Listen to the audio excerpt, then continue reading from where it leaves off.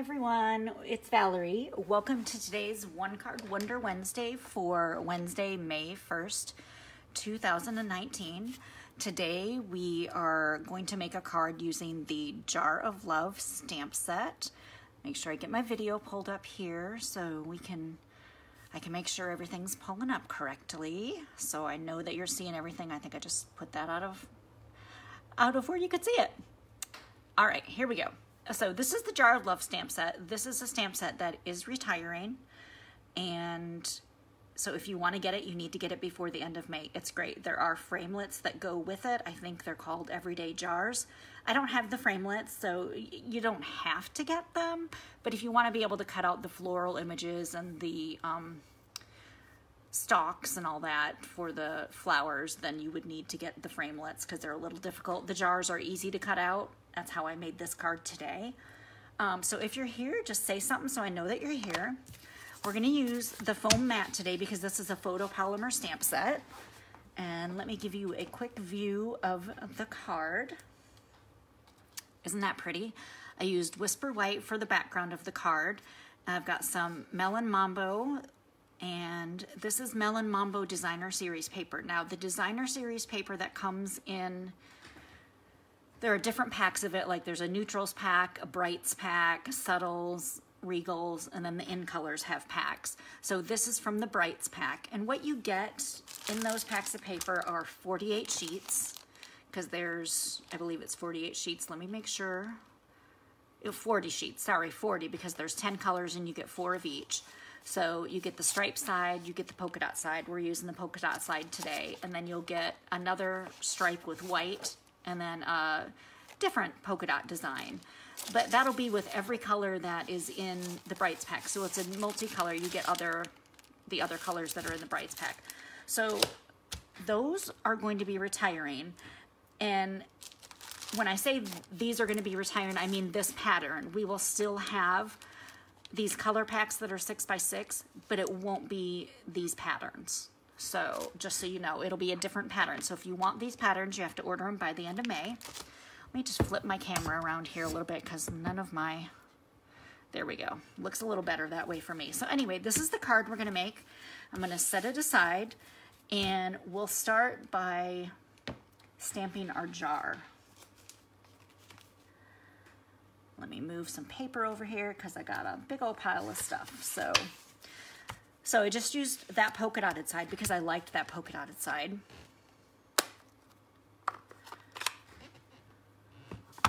Hi Lois, how are you? Hi Fran, how are you? Thank you for watching. So I'm inked it up in Melon Mambo because I wanted to use the same color that the paper was. And this is the Melon Mambo paper.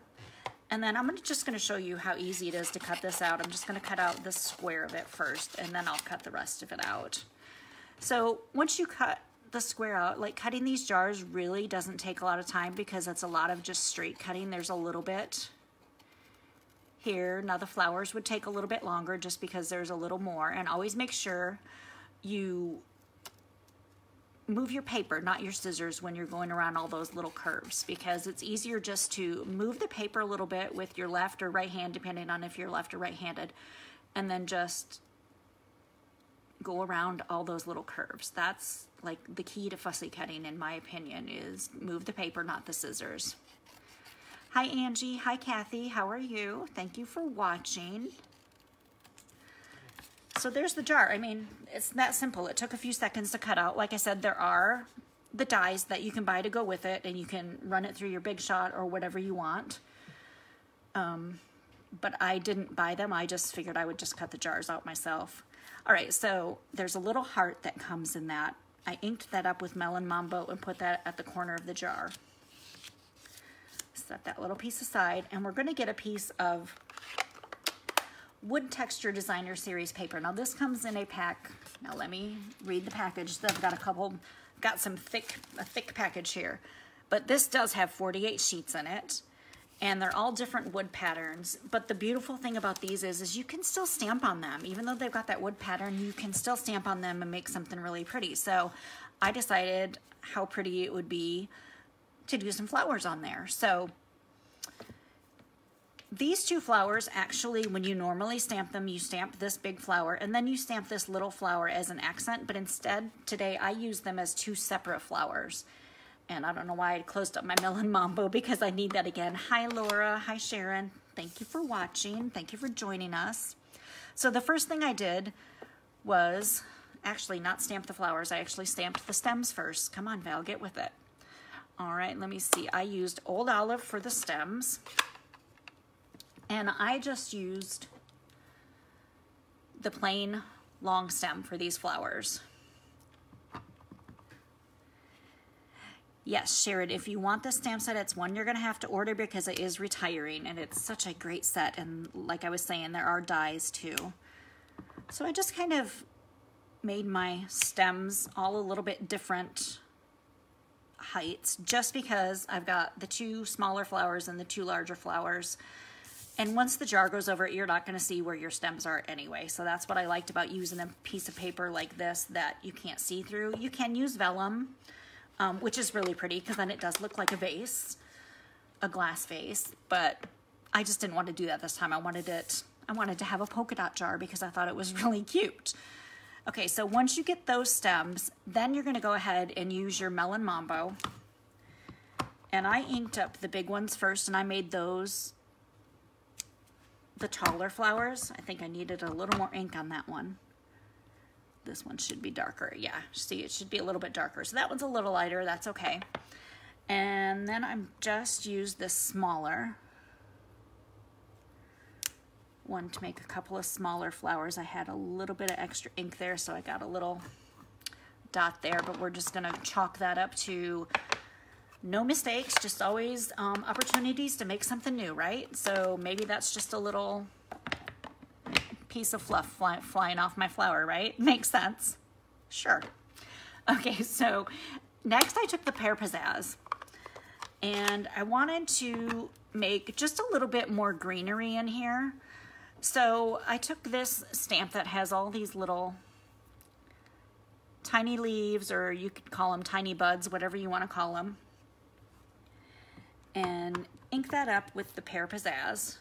And I actually just went right over top of the flowers because when you see a vase full of flowers, there's always some kind of greenery or other flowers in there that kind of cover up the flowers a little bit. Some of it sticks a little taller than the flowers. So I thought, well, this is perfect for that because I could have it coming in and being taller than the flowers in some spots and shorter in others, right? Good evening to you, Kathy. I am in Northwest Florida, so it's always fun to have people on here that I haven't met yet. And Kathy, are you a friend of Fran's? I see she said hello to you, so I'm assuming you know Fran. Fran has watched my videos for a while, and I enjoy having other people come on and watch too, because I figure that way the creativity gets out there to everyone. So the next color I used was Mossy Meadow because I wanted these little stalks here just to be a little bit darker.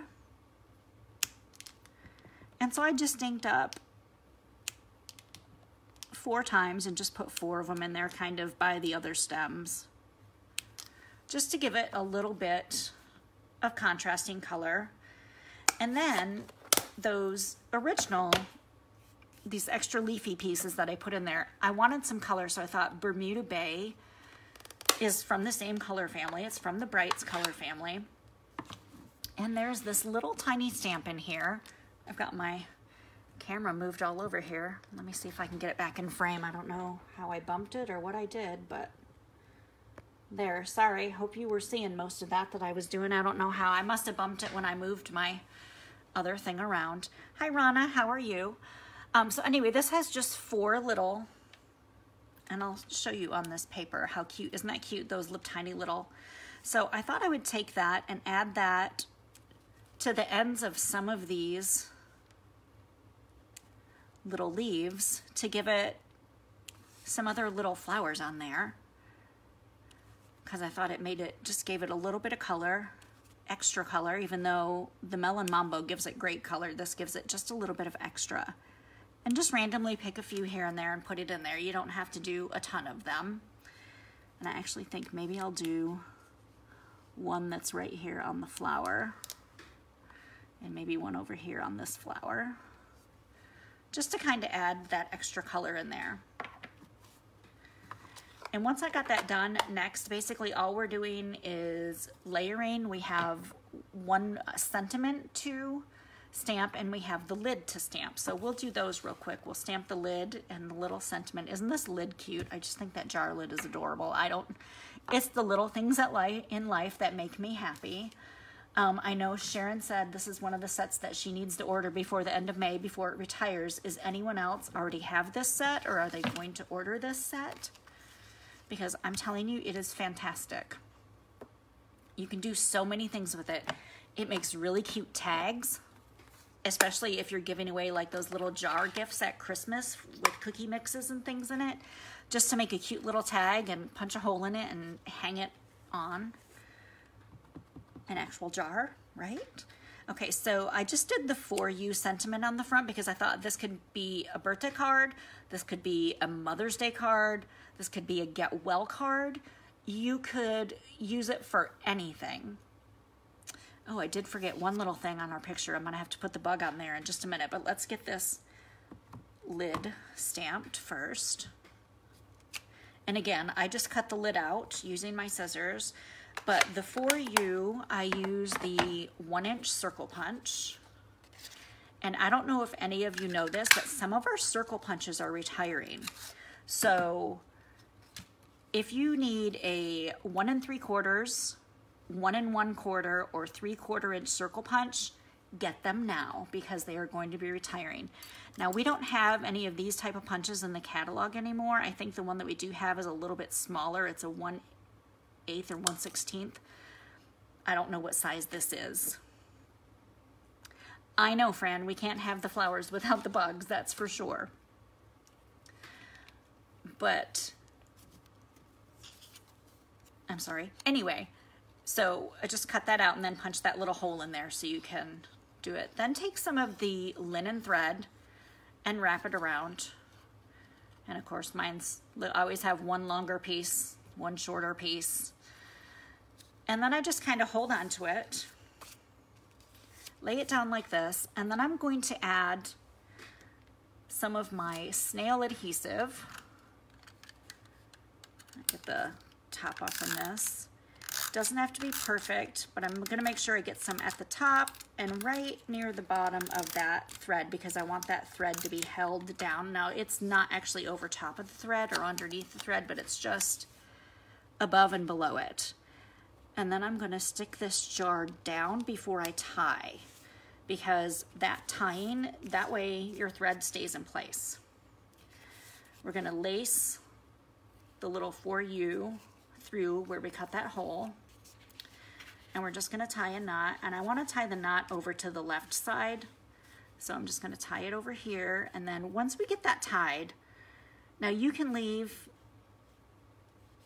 your pieces longer if you want. I mean, obviously you want them close to the same length. You don't wanna leave it like this, like I have it right now with one super long and one super short, but I just cut them short because I wanted to be able to move this tag over, and I don't plan on sticking this tag down, but I kind of like the way that looks with that knot kind of sitting inside the hole of the tag, right? Doesn't that look cute? I think so. All right, so since I forgot to do it, we will go ahead and stamp the little bug. I don't know if it's a bee or a fly. It kind of looks like it's probably some sort of fly. But I just stamped it on the right-hand side. But because I wanted him to have some color and to kind of look like a bee, I used my Stampin' Blends, and I used Mango Melody because even though it's a little bit of an orangey yellow, on top of this wood texture DSP, it just looks like a dark yellow. So I think it looks really cute like that. And then I used the, which one is this? Smoky Slate for the wings because it colored nice over top of this as well. You don't want to use too light of colors when you're doing over the wood because it won't come in. The color won't show up as much as what I'm trying to say. But these colors look great. Oh, you're right, Fran. It could be a lightning bug. So there we go. I made its butt yellow. So perfect. Perfect. Hi, Lisa Marie. How are you? So I stamped the lid earlier, but I cut one out already. Ta-da! So you don't have to watch me cut the lid out. You did have to watch me cut the jar out, but I've already cut the lid out. And I kind of wanted to make it look like it was laying on the table, kind of leaning up against the jar a little bit, so I put it on just a slight angle. And of course, I probably should have attached it to my other paper before I put it on there, but that's not how I operate today, apparently. Yes, we used to catch lightning bugs and put them in the jar too, Fran. I have a friend, and we always joke about this today because we didn't meet each other until we were freshmen in high school, but she is my very best friend. And if she's watching this, she's going to know exactly what story I'm about to tell, because we were catching lightning bugs and putting them in a jar one night. You know, teenagers, we were doing it as teenagers. We were still kids. And we were laughing the whole time we were doing it. And just out of the blue, she was like, do you remember catching lightning bugs when you were a kid and squishing their butts and sticking them on your noses so your nose would light up? And oh my God, I couldn't stop laughing because I had never done that, and no one I had ever known had ever done that until I met her. So we still laugh about that today, about her as a child sticking lightning bug butts on her nose to make her nose light up. I'm like, who does that? I don't know. Has anyone else ever done that? Except my very best friend in the whole world, I'm not going to say her name out loud. She knows who she is. She knows she's the lightning bug killer. And I literally we still laugh about that today every time we see lightning bugs. And I'll even say, do you remember when you were a kid? And she just starts cracking up laughing. We can't even stop. I know it's probably funnier if you were there, but it's still funny to me, and I like to tell the story. So this is today's One Card Wonder Wednesday. Isn't that adorable? I thought about putting it on a darker paper, and I laid it out earlier, and I asked Lisa Marie, I'm like, the lighter paper or the darker paper? And we thought the white paper just kind of makes it stand out. Now on the inside, since we don't have anything stamped yet, I think I'm just going to put a little heart in there because, oh, see, okay, Lois is a lightning bug killer too. She used to make rings. All right, I'm going to have to tell my other friend so she knows she's not the only one who would torture lightning bugs when she was a child. That's going to make her much happier. Oh, and Kathy put them on her ears for earrings. Okay, apparently I was the only not normal child. I just put them in jars. I didn't take them apart. That's too funny. All right, well, since he's a lightning bug, let's make him sparkle a little bit, since that's what we've decided he is. And hopefully I just didn't stick my chest in the... But we'll add some Winkostella to him so he's sparkly.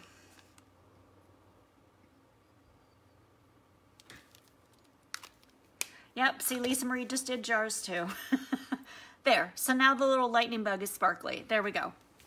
So anyway, this is a gorgeous set. You can do so many different things with it. Like I said, if you stamp the larger flower in a lighter color and this one in the darker color, it makes a cute multi-dimensional flower, which is great, but I wanted to use them today as separate flowers. And I'm going to show you the stamp set one more time. It's got lots of fun things in it. It's got this little burlap piece that I think is adorable that you put on the front of a jar after you put it out. It's got lots of little sayings in it, like "you light up my life." So it is a lightning bug. Oh my gosh, you guys are great, because it says "you light up my life," and then you got that little bug. So then you can put them in the jars. It's a lightning bug. Seriously, Val? Come on. Yeah, you're right. I need gold Winkostella, Fran, but I don't have one of those right now, so I just used the regular one, but gold would be really pretty on there. I love the little goldfish to put inside one of these and then make this really light for the water. So anyway, it's a fun set. It's retiring at the end of the month. I hope you all want it and order it. I think it's great. Now, one thing, I didn't put up my new host code, but I will put it on my Facebook page, so my month of May host code will be on there. but I wanted to quickly show you this that just came out today. This is the Everything is Rosy medley. This is an $80 medley of products. So it's not a kit, like it doesn't give you directions on how to make the cards. But it does come with a ton of supplies. It comes with the photopolymer stamp set, the dies, 48 sheets of the 6x6 designer series paper, and some of those have the rose gold foil in there and rose gold accents on the paper, which is really pretty. I saw it at On Stage. You get the printed die cuts that have the rose gold on these. Okay, these are two sheets of these regular die cuts with the flowers and 4 of the rose gold die cuts. You get the rose gold adhesive back mirrored elements. Like these are super shiny. They actually have like a small little piece of plastic over the top of them. So once you put them on, then you take that little piece off and you have that mirror look on that element. It's like, I saw it, I'm telling you, I can't say how pretty it is enough. I can show you the pictures all day long. You're not going to know how gorgeous it is until you actually see it. You get 10 yards of Melon Mambo ruched ribbon. You get 10 yards of Night of Navy with rose gold edging on it. And you get a container of rose gold shimmer paint. So this is just an incredible value. And if you order from me and you use this host code during this month, hopefully they don't run out too fast on these products because I want lots of people to be able to order these. I am going to have, you're going to be invited to an online Facebook class, and it'll be an exclusive event only for those who have ordered this from me. And I will teach you how to make some cards with your product. So hopefully you can do that and join me in making some product with the Everything is Rosy medley. That's available only through the end of the month, and always, like they say, as supplies last. So anyway, here is today's One Card Wonder Wednesday. I hope you enjoyed the video. I had a good time. I appreciate you all watching. I will go ahead and post pictures of these, and I will make sure I put my new host code for the month. The Everything is Rosy medley is a separate host code, so I know who's going to be able to be in the class. So I apologize for not having my new host code up. But thank you for watching. Have a great evening, and I will see you next video. Bye.